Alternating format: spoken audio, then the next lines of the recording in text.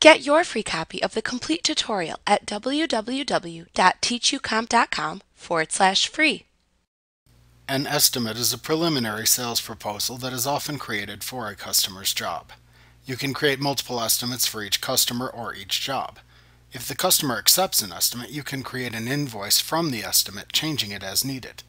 QuickBooks lets you create invoices from estimates either by transferring the entire amount to an invoice or by billing only a portion or percentage of the estimate amount over several invoices. The ability to bill for only a percentage of the estimate or for various amounts of selected items in an estimate is called progress invoicing or partial billing.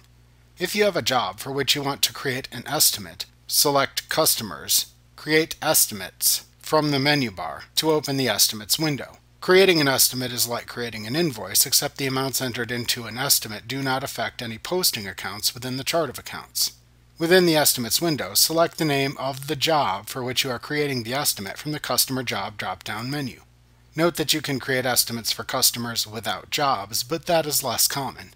If needed, select the desired estimate template to use from the Template drop-down. Enter the date the estimate is created into the Date field. Ensure the correct estimate number is displayed within the Estimate Number field, and double-check the customer and job information shown. After that, click into the Item column within the line item area and select the first item within the estimate. Enter any associated quantity, rate, and amount information for the line item. Continue entering line items until you have entered all of the items needed for the estimate.